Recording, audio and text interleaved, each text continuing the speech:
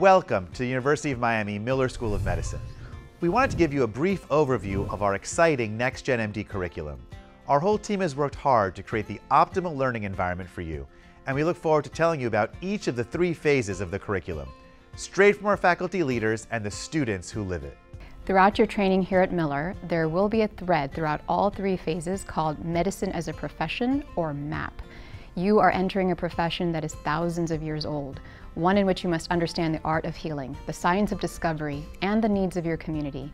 MAP will guide you in that process of becoming an excellent physician, one who's grounded in the fundamental skills of clinical practice, understands the health system in which they operate, and is highly attuned to the needs of their patients and their communities.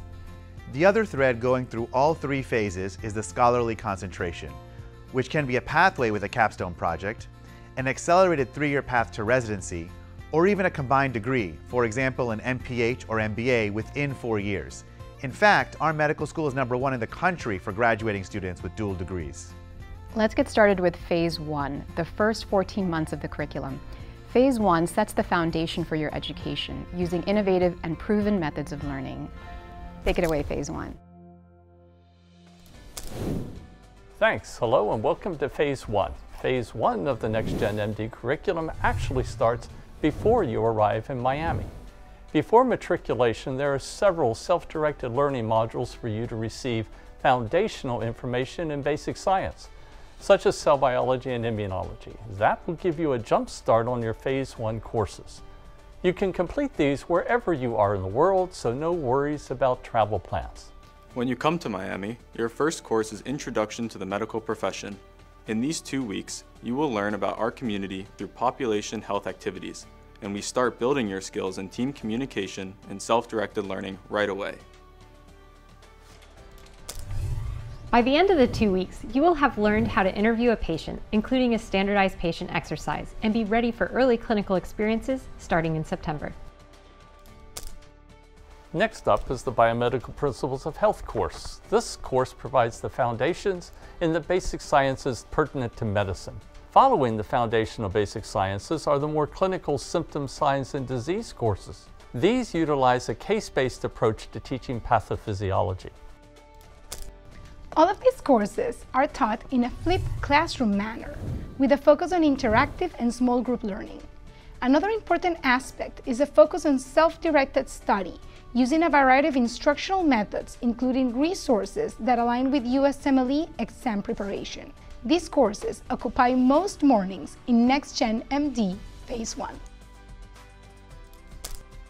Your scholarly concentration work in a pathway or a dual degree also begins in Phase 1 and occupies 1 afternoon per week. The case-based approach focuses our attention on realistic clinical scenarios and allows us to integrate our knowledge from different areas with the ultimate goal of comprehensive patient care. Beyond our lectures and home learning, the collaborative learning sessions allow us to apply our knowledge and analyze, diagnose, and treat a wide range of medical issues. The small group case studies provide a great way for us to apply the material in a hands-on way and forge relationships with our peers. We are encouraged to think critically and are guided by our faculty facilitators who keep us on the right track. In parallel with the Phase 1 morning courses are the Medicine as a Profession courses, or MAP for short. You will meet 1 afternoon a week in small groups with an experienced clinician who will be your coach and advisor for all 4 years of medical school. These MAP afternoons focus on several threads, including clinical skills, ethics and professionalism, population health, leadership, and wellness. You will also get a chance to engage with at least 1 neighborhood in Miami, as we emphasize the critical role of the physician to improve health equity through public policy and community action by understanding the social determinants of health. At Miller, we are put into academic societies which serve as built-in social support networks. Our physician guide serves not only as a teacher, but also as a mentor, helping us with the challenges and nuances of learning medicine. Welcome to Phase 2 of the NextGenMD curriculum. This is the clerkship year, where students will rotate through 4 integrated thematic clerkships. The clerkships are the practice of medicine where students will have outpatient and inpatient experiences, and internal medicine and its subspecialties, as well as family medicine. We also have Mind Matter in Medicine, where students will have an integrated psychiatry, neurology, ophthalmology, and palliative care experience. From the ER to the OR with surgery, anesthesia, and emergency medicine rotations. And finally, Women and Children's Health with integrated OBGYN and pediatric clerkships. Most of our clerkship clinical experiences occur at the three main healthcare systems on our medical campus: the UHealth, the Miami VA, and Jackson Memorial Health System. Jackson is one of the largest safety net hospitals in the country. We also have extensive clinical experiences at other clinical sites throughout South Florida. Our clinical education is longitudinally connected with the basic sciences and MAP afternoons during this phase. We have small group meetings with facilitators regularly to connect and reinforce what we've learned. Integrating basic science along with solid clinical experiences during the clerkship year will prepare us to be ready for the national board exams and the Phase 3 of NextGenMD. Finally, Phase 3. Welcome to Phase 3. What is exciting about Phase 3 is that it is a truly personalized experience. Since you start Phase 3 halfway through your third year as a medical student, you have 9 months as opposed to the traditional 3 months to explore career choices before residency applications are submitted. During Phase 3, your experiences include a sub-internship, an integrated science elective that incorporates foundational and clinical science, a critical care selective, various elective options across all of our specialties, and a transition to residency bootcamp course. It's great that our dual degree students have time to complete the rest of their second degree requirements during Phase 3. And for those students not doing a dual degree program, this provides an opportunity to complete the scholarly concentration capstone work. The scholarly concentration component of the NextGenMD curriculum is your opportunity to choose an area of study that complements and enhances your medical education.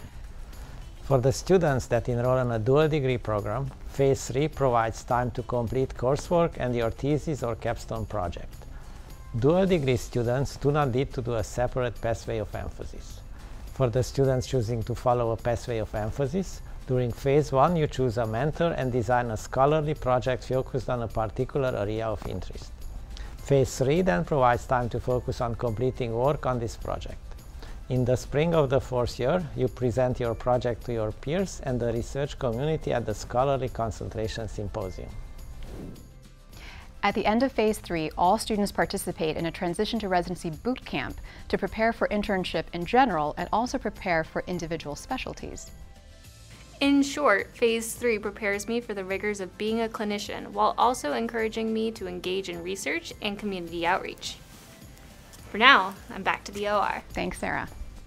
In other presentations, you'll hear about various aspects of our medical school, including more about the combined degree options, research opportunities, and all of the great community service we offer through organizations like DOCS. Thank you so much for taking the time to hear about our curriculum. We're really excited about the opportunities that it provides, and we hope this was a helpful glimpse into the experience. We look forward to seeing you at the U.